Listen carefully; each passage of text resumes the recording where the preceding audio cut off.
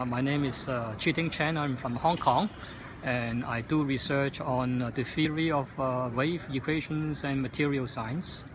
And one of the topics that I have been working on in the past couple of years is about immersibility clocks.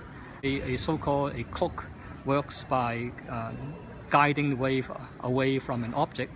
And if you ask me, you say that, who cares? Why should I have such a technology?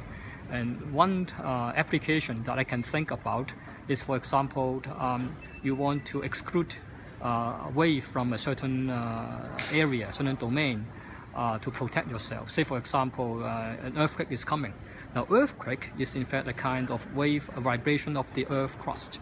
And you say that, okay, I do not want the earthquake to affect my community.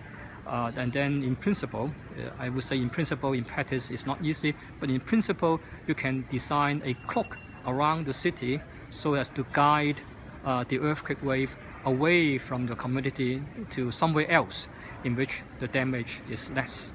It is about designing materials that can do wonders. And it turns out that for most of the time, the materials, take for example the immersibility clock, the material needed cannot be found in nature, and then we have to design them, we have to make them, and this type of knowledge in the long run can help industry to design new materials that can go beyond what the materials in nature can do for us.